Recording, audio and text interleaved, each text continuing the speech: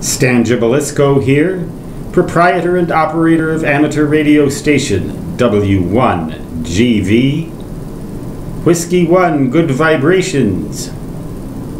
I'd like to ask you a question, so I'm going to leave comments open.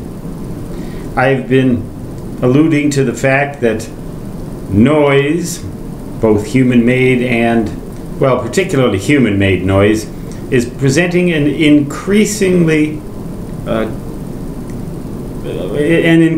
challenge to ham radio because consumer electronic devices that produce this kind of electromagnetic interference are proliferating, raising the general background noise level and making it more and more difficult for us radio hams and, by the way, other communications services such as police, fire departments, and civil defense, even the military, is making it difficult for them to communicate because it degrades the signal-to-noise ratio by raising the general overall background noise level.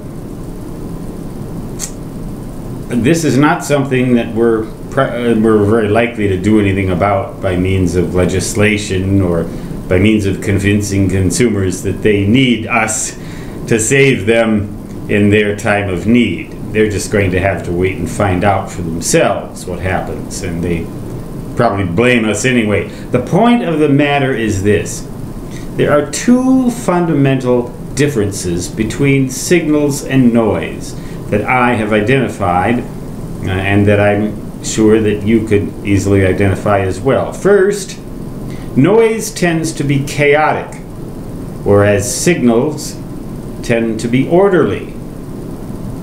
Those two characteristics can be separated most easily by synchronizing the communications between a transmitter and a receiver, thereby emphasizing the orderliness of the signal and tending to ignore the chaos, which has no particular timing to it.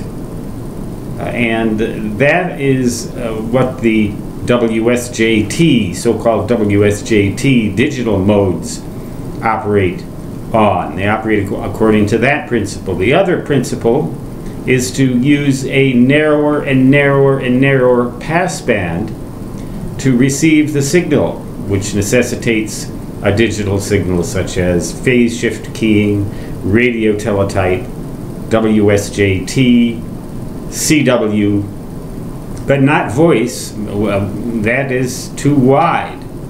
You can narrow down, for example, the CW bandwidth to as narrow as 50 hertz, letting in very little noise because the window for it is so narrow.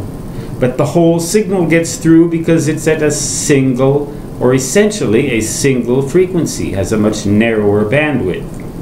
So bandwidth and orderliness are two characteristics that separate signals from noise. They differ, and we can separate them out. We, being us radio hams and communications personnel, can separate them out and devise electronic circuits and devices to take advantage of that difference.